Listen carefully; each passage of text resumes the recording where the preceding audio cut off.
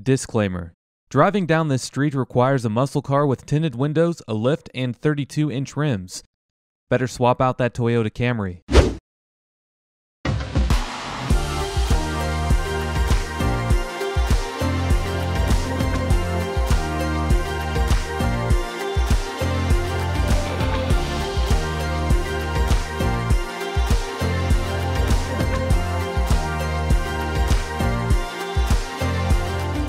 In this video, I show you 7 Mile Road in its entirety. You see a little bit of everything on this drive, including lakeside mansions, gang territory, hood hollerin', middle-class suburbs, and plenty of liquor lotto stores. Bonus points if you can count them all. We begin the video in the Grosse Pointe area, one of the wealthiest areas in all of Metro Detroit, and no, these are not homes of drug and slumlords making profits off of junkies. These are homes of legit successful people. They worked hard for their assets. Don't hate. 9,146 people call Grosse Pointe Farms home. Grosse Pointe Farms has an average household income of $132,000 a year, and 72% of residents have a bachelor's degree or higher.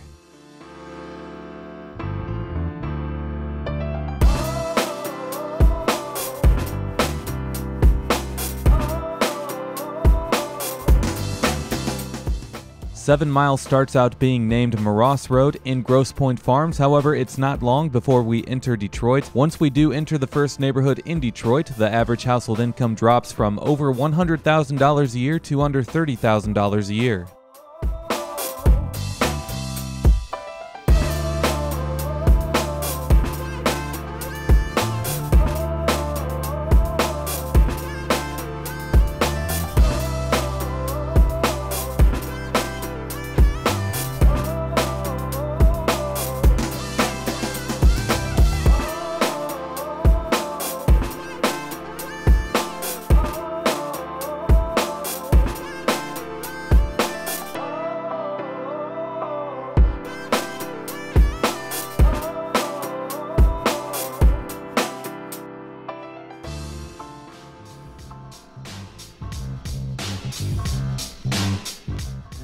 Oh yes, now we are officially in the Motor City limits. Most people that haven't been here think that 8 Mile is bad. Sure, it might be a little sketch on the parts where it serves as the northern line for the Detroit city limits, but 5, 6, and 7 Mile roads are so much worse than 8 Mile in terms of crime. 8 Mile is only famous because of Eminem's movie. 8 Mile historically has served as a line that divides stereotypes, as well as white people historically live in the suburbs just north of it, and black people live in the inner city just south of it. 7 Mile is 1 mile south of 8 Mile, so we are right now in the inner city, if you couldn't tell.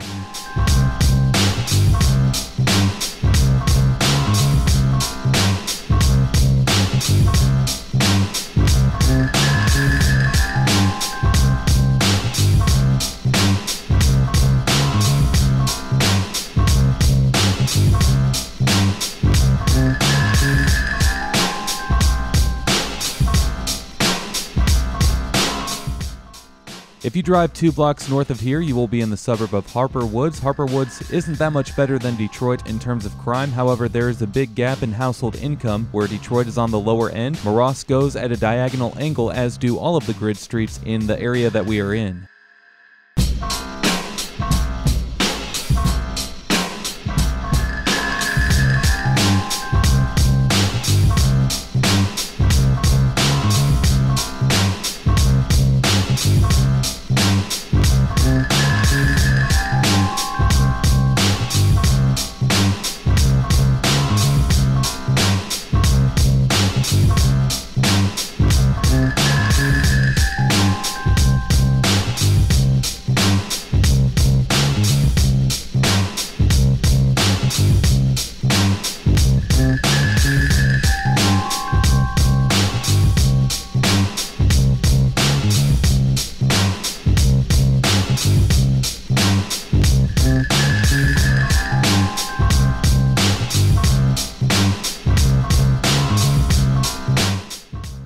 We are now in the 7 Mile Bloods gang territory. In late 2019, the founder of the 7 Mile Bloods, Corey Bailey, was sentenced to 2 life sentences along with other arrests throughout the gang 21 of them to be exact. The 7 Mile Bloods have participated in more than 14 shootings, at least 4 homicides, and 11 attempted murders, plus plenty of drug crimes. The 7 Mile Bloods territory captures the 48205 zip code, and most of the activity is done in the area bordered by 7 Mile to the south, 8 Mile to the north, Gratiot to the west, and Kelly to the east. The FBI and Detroit police have labeled this area as the red zone of Detroit crime, and in recent years it has been getting better slightly.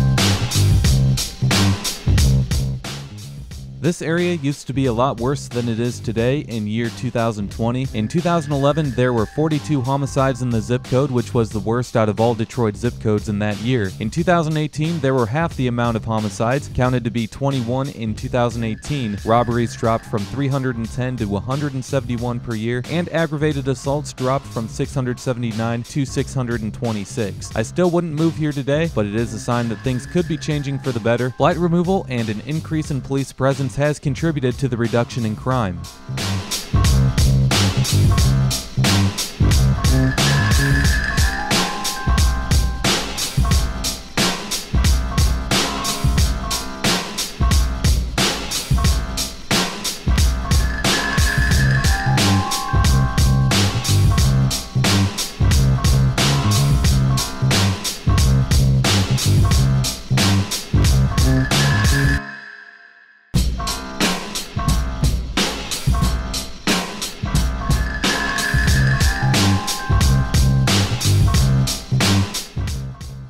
It's hard to imagine that Detroit used to have 1.8 million people when most of the city looks like this. The latest estimates show that Detroit has a population of 660,000 people. Keep in mind that this is also before the release of the 2020 U.S. Census.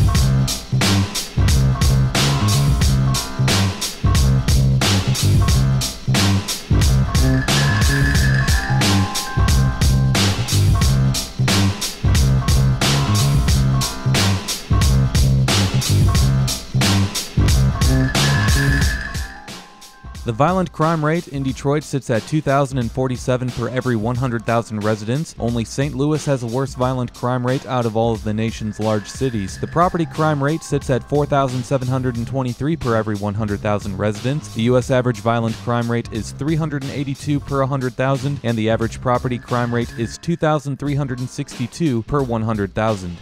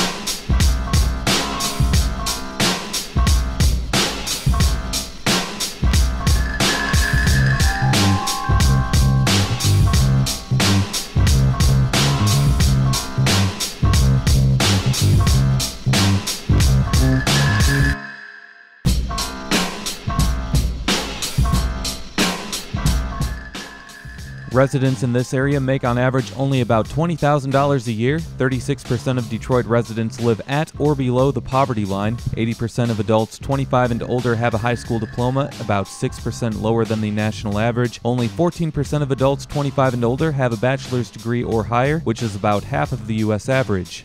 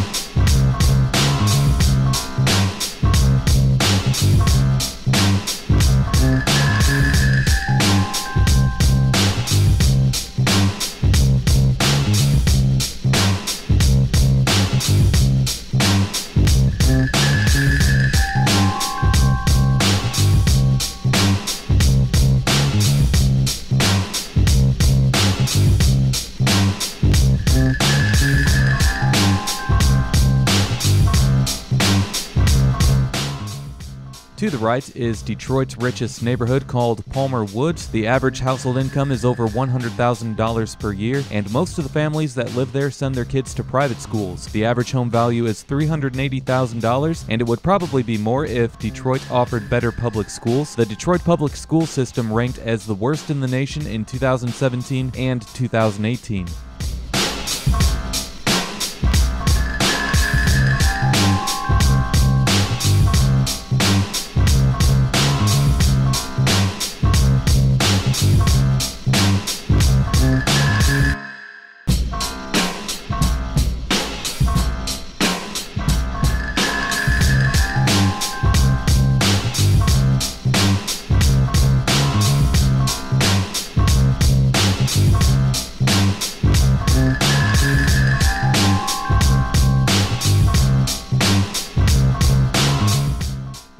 Between here and Evergreen, the neighborhoods aren't the worst, but they could definitely be better. The average household income between here and Evergreen along 7 Mile is around $30,000 a year. Why do I keep mentioning the average household income? Because average household income is the most telling stat in what the overall condition of the neighborhood is like.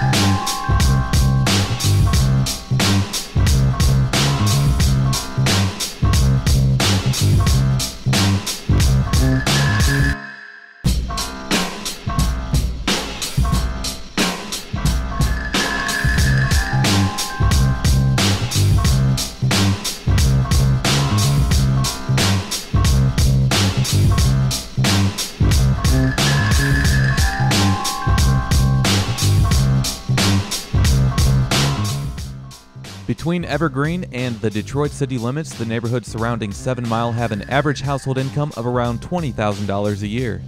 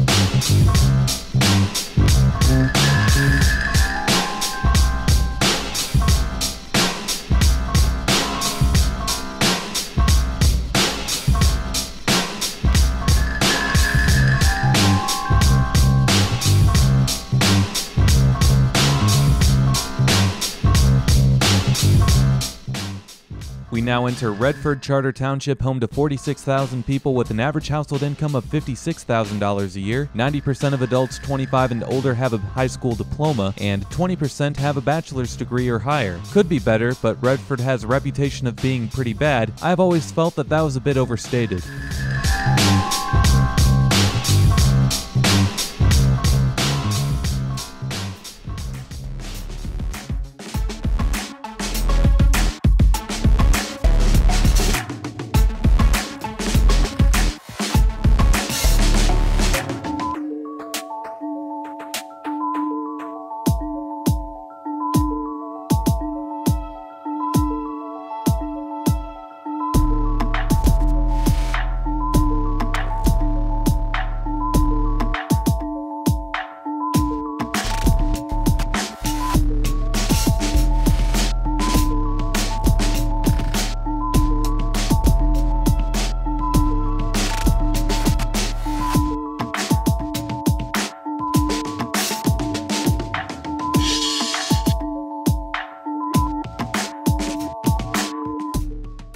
And now we are in Livonia, one of the nicer cities in Wayne County, which is full of beaten-up blue-collar suburbs. Livonia has an average household income of $76,000 a year. 36% of adults 25 and older have a bachelor's degree. The population has been shrinking in recent decades, and today the city has 93,000 residents. What I like to say is that if you're looking to buy a decently priced home in a good area, you should look in Livonia.